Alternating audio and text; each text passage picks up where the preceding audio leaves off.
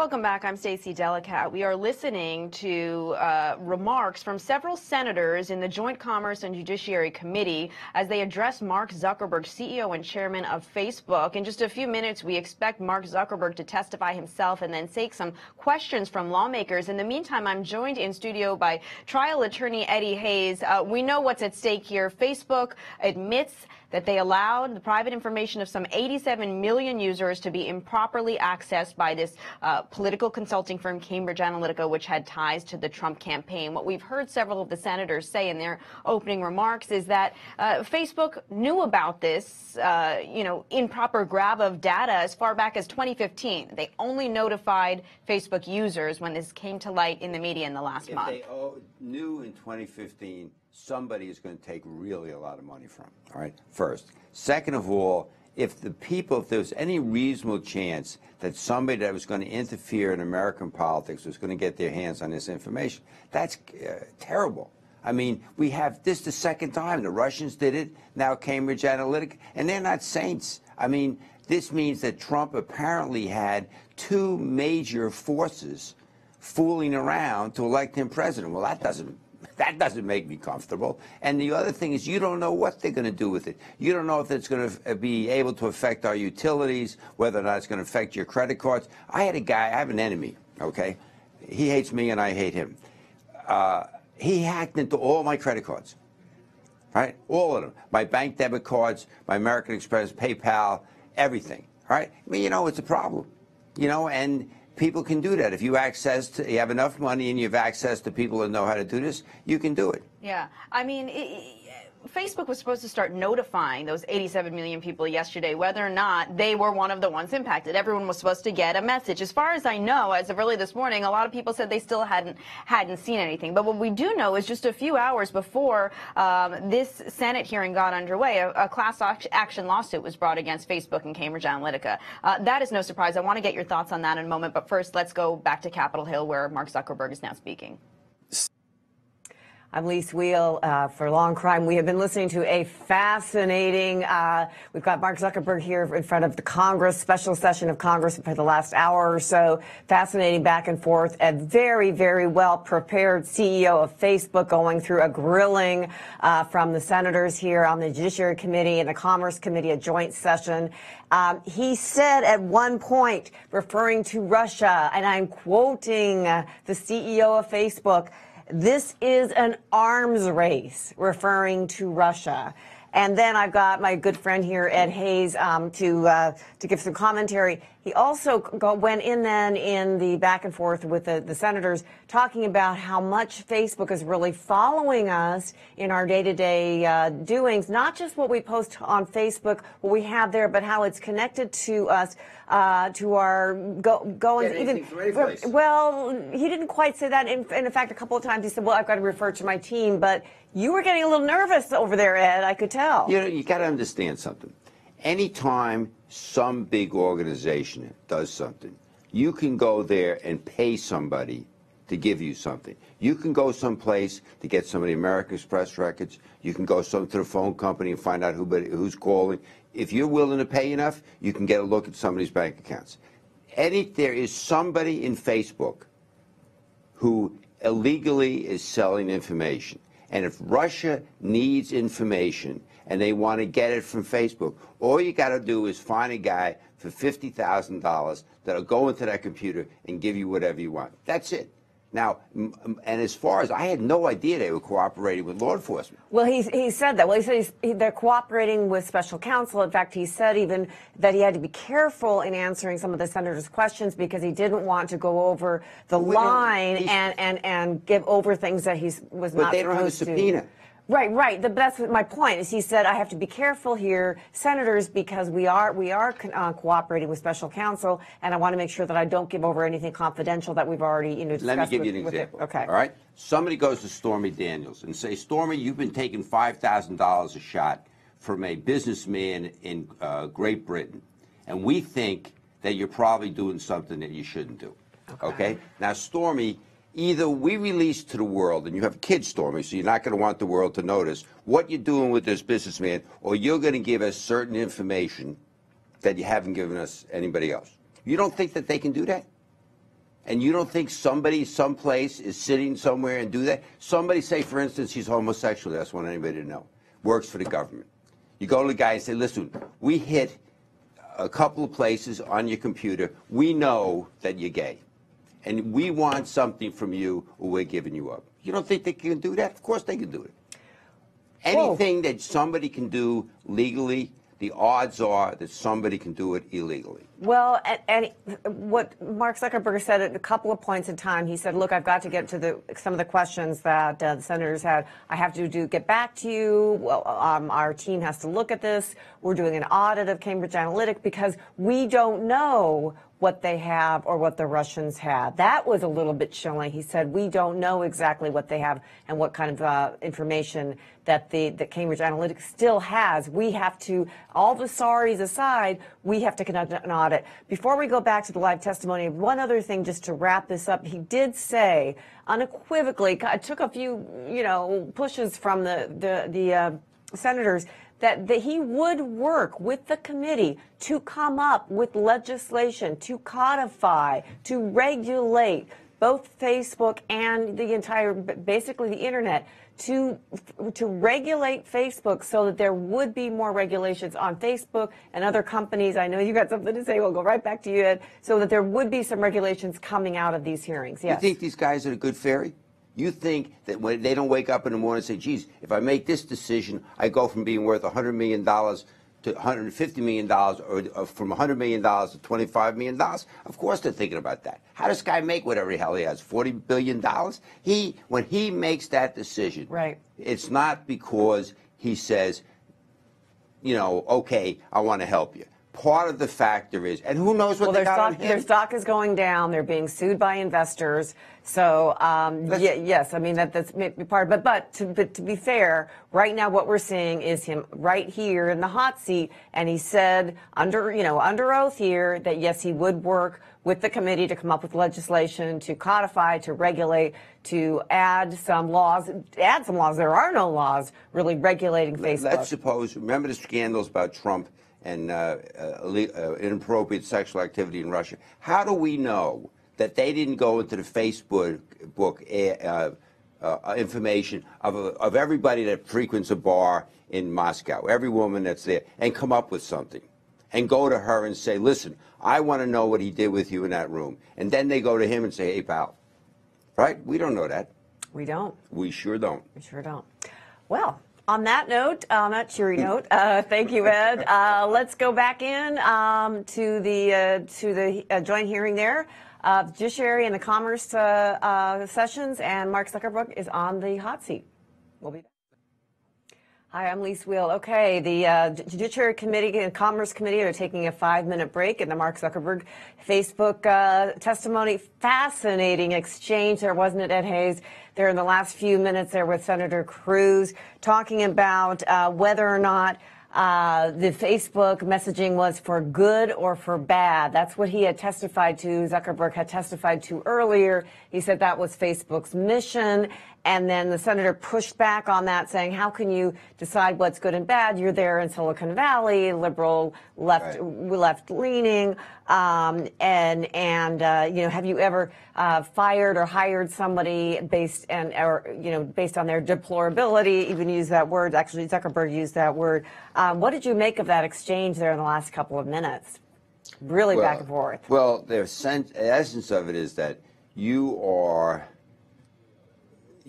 unlikely to allow very conservative viewpoints on your platform, right, because you consider them antisocial and therefore unacceptable. Right. And the natural predisposition of your staff and your investors and your board of directors is Democratic and left. Right. You've never hired anyone, and probably you may have fired people based on their political opinion. That was sort of what he was getting at. Well, he said, why did you fire one guy? Right. And then he said it had nothing to do with his politics. Right. Ted Cruz is not my favorite person, so I'm not the right guy to ask about. But I think that it has some merit. I mean, it's like you may say that the New York Times is a great paper, but the New York Times is still a Manhattan paper with liberal tendencies. But I don't know how you not do that. I mean, well, but Mark Zuckerberg actually took the seat back from Ted Cruz in the sense, and he said, "You almost don't interrupt me. Let me answer this one. Let me answer it because." Mark Zuckerberg, I get it. I understand how you could see that. We are seated in the San Francisco area, in Silicon Valley, where everybody is left-leaning. I can see how it would look that way to you, but we are a neutral, content-based, neutral platform. We don't discriminate, based on, we don't discriminate on that.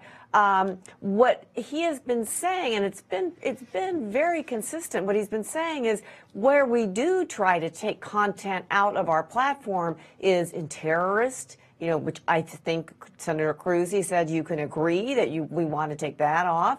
Hate crime, we want to take hate crime off of the site, things like that. And we don't try to take off the site. What about if somebody wanted to go on the site and say, look, abortion is murder?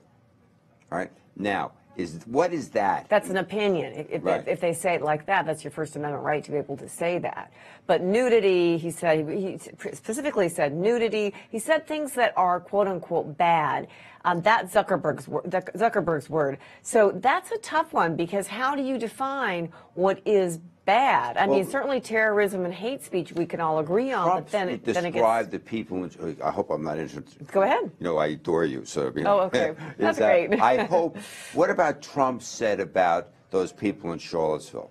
Is that he was vaguely complimentary about them? Now, does that give them more of a right to express their opinions on Facebook or not? I know. And then, of course, what he also got at, Zuckerberg got at not so much in this hearing, but he has in other times, he said, just to have the people monitoring everything that's being said on all of these sites, all of the, not just the 87,000 people that have been, 87 million people, excuse me, that have been affected by this Cambridge Analytica scandal, but everybody, monitoring all the content it's impossible to do on a daily basis. What do you think about one of the other main topics that's been brought up in the last hour and a half, which is what we all sign off on when we go into this, when we sign off on the privacy, we're sort of anti-privacy, I should say, and senators have been holding up this sheath of paper, it's almost 5-pounders of what you sign off on, what you accept in saying, okay, I'm going to have that Facebook, I'm going to sign up, and very down at the bottom is a box where you say accept if you want that service. They've been handing up these papers going, this is what you sign off on, and everyone agrees. You don't read it, and if you do, you don't understand it. Well, look, the essence of politics is to take that pile of paper and some guy stands up and says, this is what it means, when it's clearly not what it means, right? And somebody else says, well, this is what it means. You reduce it. Listen, how do you think I'm wearing a custom-made suit? Because I stood up in front of a jury and said, I'm going to make this simple for you, right? And it happens to be that making it simple favors my client. And if they believe me and not the other side, I go shopping. Right? That's it. Well, and I think that's what both Mark Zuckerberg is saying and the senators are saying. Zuckerberg is saying, look, I agree with you, senators. I want to make this easier as well. My team will help you, senators, come up with codification, i.e. law, that will make this easier going forward. He doesn't have an evil heart, this guy. He's got a good heart. He's coming off really well. The only times where I think he's doing, in my ear, what I'm hearing is a little bit of a dance, is where they pressed him. The senator from Connecticut, Senator Blumenthal, really pressed him. He said when it came to Cambridge Analytica, he said, I think there's willful blindness. I'm quoting the senator from Connecticut, or reckless, willful blindness or recklessness, a violation of the consent decree. And he's talking specifically there about Cambridge Analytica. And there, I thought Zuckerberg there was doing a little bit of a dance, and he came back and he said, well, Senator, let's not look at that so much specifically. Let's look at the broader picture. You and I as lawyers, we know whenever anybody ever tries to do that, criminal lawyers, what they're really kind of trying to do is evade that topic, that narrow topic, because they want to avoid your attention from that, get away from that. Let's look at the broader picture, because I don't like that narrow topic that the senator from Connecticut was trying to hone in on. The other thing is this. To me, it seems like somebody here committed a crime, right? Either Cambridge Analytica, Kagan, assuming that he didn't have a deal with Cambridge Analytica before he got all this information. He probably doesn't want to be in a position where they say, oh, these guys committed a crime on your dollar, right? What are you doing to prosecute them or to testify against them? Then he's really in trouble, because if that happens, then somebody's going to go really into their business and find out what he did or didn't do, because they're going to try to discredit him so that nobody goes to jail. Oh, speaking of jail and discrediting and business, we have so much going on here. We have Mark Zuckerberg in Washington, D.C., and we'll go back to that, and you can be watching that live. We'll have that live streaming. But we don't want to forget about the Tex McIver case, which we've been following from the beginning. And now, as we've been we just took a little steer to hear the Mark Zuckerberg. We're going to go back to Tex McIver. Remember, he's in Atlanta, Georgia. He's the defense lawyer. There he is. Or that's not him, but there's the trial. And we're going to go back. Now, the important thing here, okay, guys, to catch you up, the prosecution has rested, and the jury has come back, and now we have the defense putting on their case in the Tex McIver case. Let's go and listen. Yes, ma'am. Okay. And the letter talks about the calculation for Mr. McIver's minority shares, right? Yes, ma'am. Okay. So the calculation of his minority shares, is that a calculation that you are familiar with? Yes, ma'am. Okay. How is it that you are familiar with that calculation? That calculation was done. Hello, I'm Lise Wheel, and now we've gone to the Tex McIver case, where the defense has started. We have the CEO of a company that Tex had a 10% interest in until January 2017. And the key there is to show, I believe, the defense is going to try to show here with this witness and others, that Tex McIver was not this hurting puppy that didn't have any money.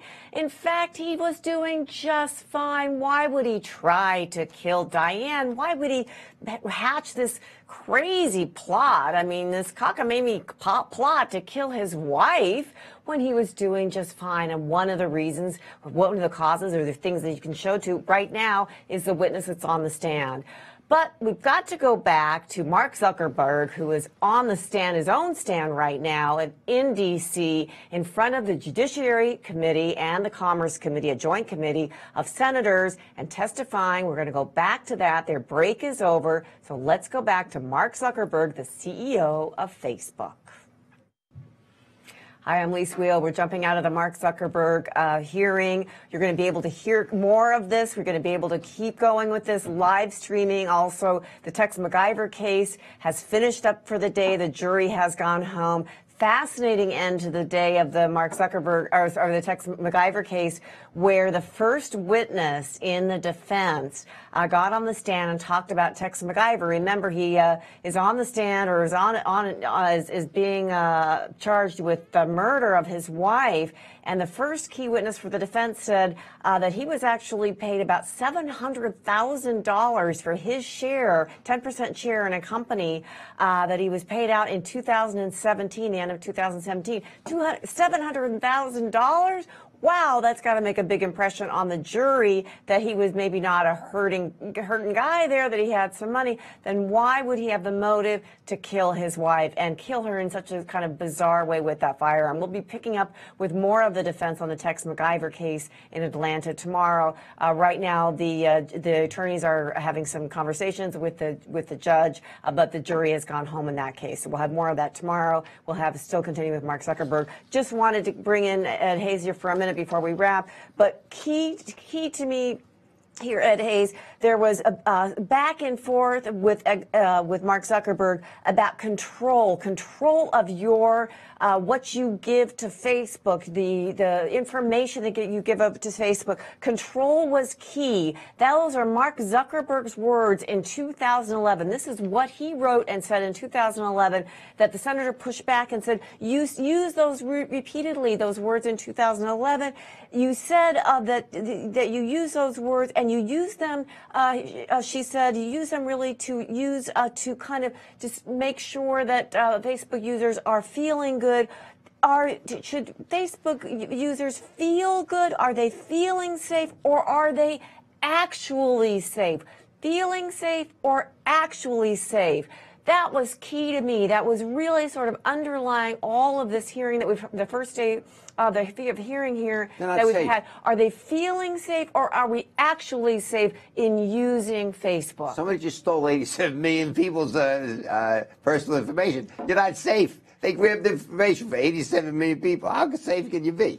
That's, by the way, the ones that they know they grabbed. As I've said a number of times during this show, if you go in and give somebody money or something else, you're apt to get your hands on a lot of stuff. And Cambridge Analytica, look, if you believe the press, the Russians were doing something with Trump. God knows who've been doing something with Facebook. Well, it's absolutely fascinating to me, and I'm using words from Mark Zuckerberg from 2011 when he said control was key, that is, i.e. our control, and it was really a pushback from the senators today saying, hey, you've used those words. Are you sort of appeasing us, Facebook users? Are you using those words to make us feel safe? Are we actually safe in using Facebook? So tune in for more of Mark Zuckerberg. We'll be live streaming, and tune in tomorrow for more of the Tex McIver case, where the defense is in full motion. They started off really pretty strong here with their first witness.